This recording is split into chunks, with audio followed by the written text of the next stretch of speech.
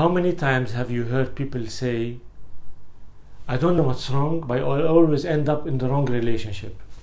I don't know why I attract the wrong men or women or whatever that is. Point is, same problem repeating itself.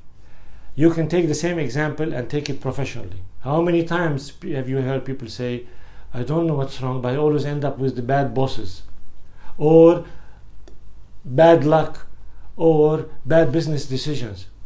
Point is that there's something in leadership called being stuck in a cycle of failure. So what's happening is that you continue to remain in this cycle of failure, or you repeat it and it becomes a pattern. There are so many reasons to this problem, and I don't want to oversimplify them, but I want to just highlight one point. And the point is the following.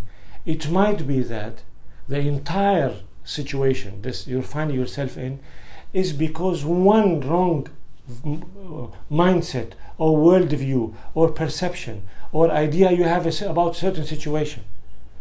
Just one. Maybe all what would take is just change one single worldview or perception or mindset about whatever is your problem, and then the whole thing will disappear, because based on that mindset, change of mindset, of one single mindset, then your attitude will change, your approach will change, your behavior will change, and consequently the result will change. Look at your life and find out where are you stuck in cycles of failure, in personal level, professional level, social level, it doesn't matter. And then go inside internally and ask yourself, what is that single idea that I'm using to build all these behaviors upon that are leading me to this problem?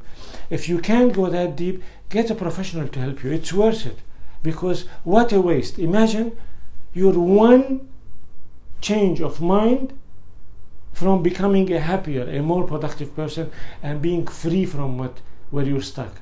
This horrible cycle of failure. And that's what leadership is all about.